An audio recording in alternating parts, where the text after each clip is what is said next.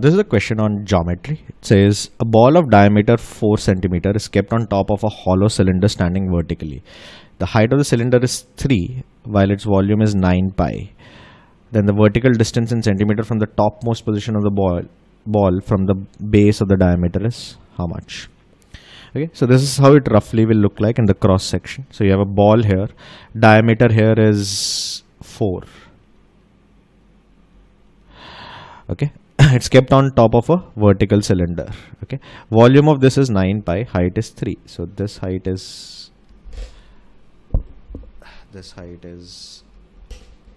3. This side is 3 units. Now volume is pi r square h, right? H is 3. This is 9, right? So r should be root 3. Radius of this cylinder should be root 3. Now you need to find what is the height of the topmost position from the bottom. So I need to find this length. Okay, I already know this is 3. So if I add this length, that will be the height of the topmost position from the base. Okay, so this length is 2. Diameter is 4. So height should be, radius should be 2. So this should also be 2. This part is 2.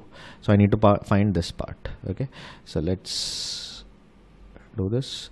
This is root 3. Radius is 2.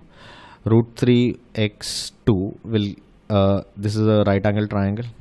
A square plus 3 square gives you 2 square. So this should be 1. So job done. 1 square plus root 3 square gives you 2 square, which is 4.